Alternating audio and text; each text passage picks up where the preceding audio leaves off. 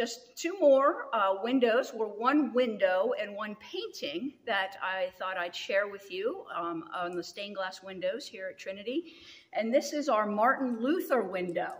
We're one of the few churches that actually has a window that does not depict Jesus or a story of his life, but that is the picture of Martin Luther, and I like to think he's pointing in the Bible to the Romans passage where he discovered that we are saved by grace through faith, and it changed his whole outlook on life, his whole outlook on salvation, that there's nothing we can do to be saved through our own merits, but it was only through the death and resurrection of Jesus Christ that we can be saved. And Luther read the passage from Romans that said that, and he discovered that, he doesn't have to be scared of God, he doesn't have to be fearful, that he can make mistakes and that he's forgiven, and that Jesus died for him. And so we have our Martin Luther window.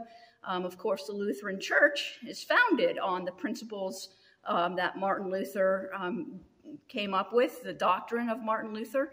He never wanted to split from the Catholic Church, but the Catholic Church then declared him a heretic, and so the Lutheran Church was born, which was the start of the Reformation of the Church and of the Catholic Church, and then all the other denominations splintered off of that once Martin Luther kind of spoke up and spoke his mind and went against the Catholic Church.